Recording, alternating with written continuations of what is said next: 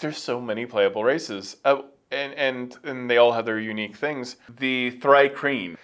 Thri-Kreen are an insectile folk. They appear in the monster manual.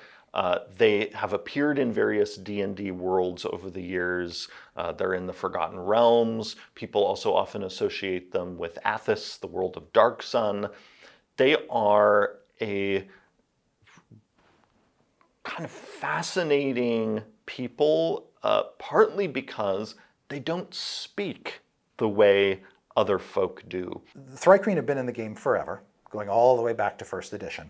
They are insectile beings who, because of the way their mandibles are built, they don't communicate, they don't speak languages like common the way a lot of people do, but that's okay because they have telepathy. They have this innate psychic ability to communicate telepathically with people of all sorts, which I think is neat because you can imagine these large, human-sized insects walking around, often serving as amazing diplomats, peacemakers.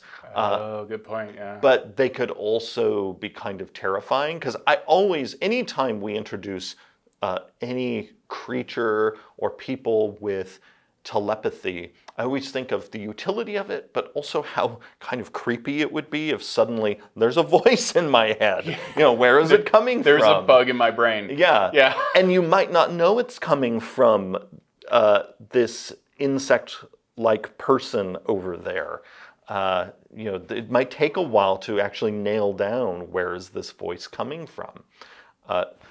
Thri-Kreen also are well known for having more than 2 arms. They have a set of smaller little arms that they can use to hold things, manipulate objects, and even use light weapons in. And so this can make them quite fearsome. They also have kind of like a bit of a camouflage ability as well, right? Yes, so their carapace not only provides them with an armor class boost, provided they're not wearing other armor, but it also can change colors so that they can blend in with their environment.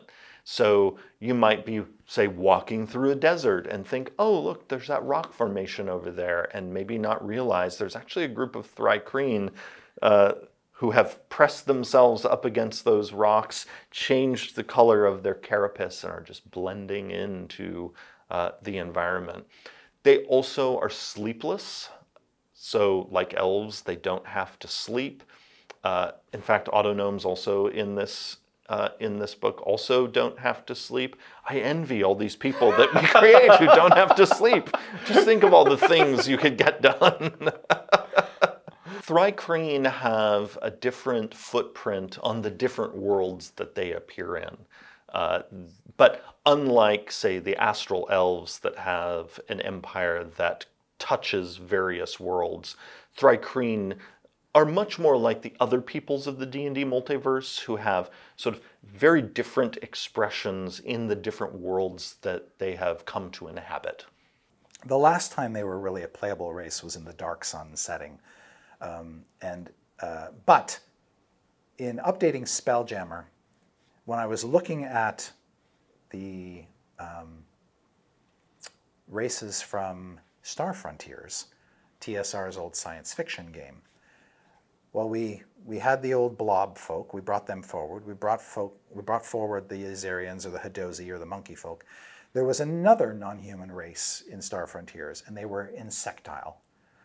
They were a sort of insect centaur called the Vrusk. Mm-hmm. And I thought, well, I could bring them forward like the others, but we already have an insectile being in the core game that people love and has been a playable race in the past. So why not just bring the Thri-Kreen into our space adventure?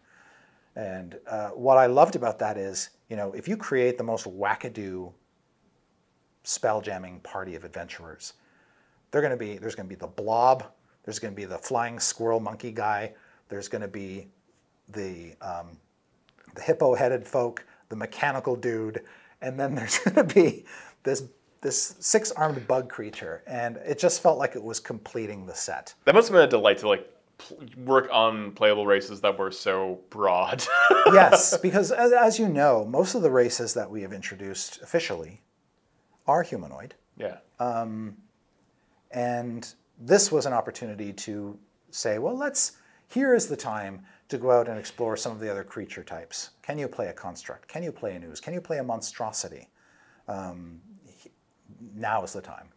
If you liked this interview and you'd like to see more, go ahead and like the video, subscribe to the channel, and hit that little bell symbol so you're notified anytime a video like this comes out. Thank you so much for watching.